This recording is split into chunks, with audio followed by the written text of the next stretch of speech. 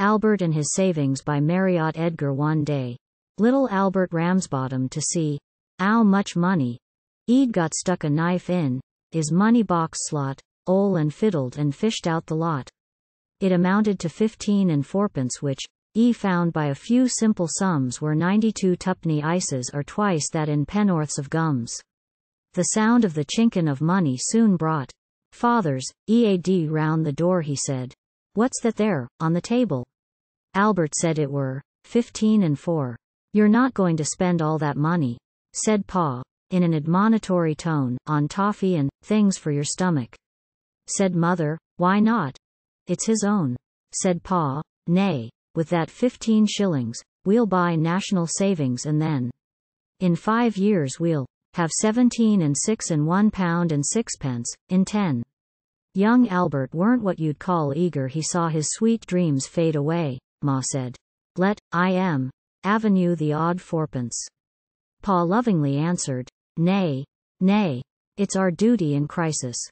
What's happened for every child, woman and man, to strain every muscle and sinew to raise every penny we can."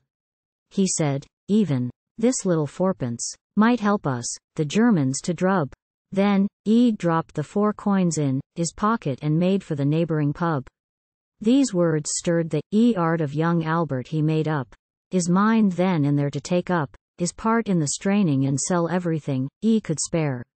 So off he went down to the junk shop with some toys and a flashlamp he'd got, and the stick with the orzes handle. He received half a crown for the lot.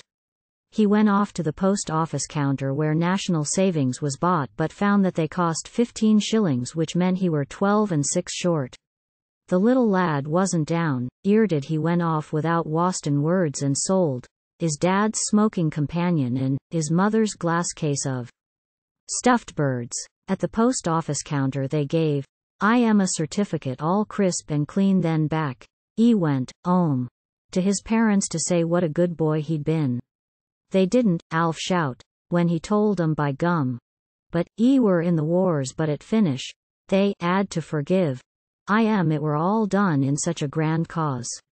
There's a moral, of course, to this story that's pointing to you and to me.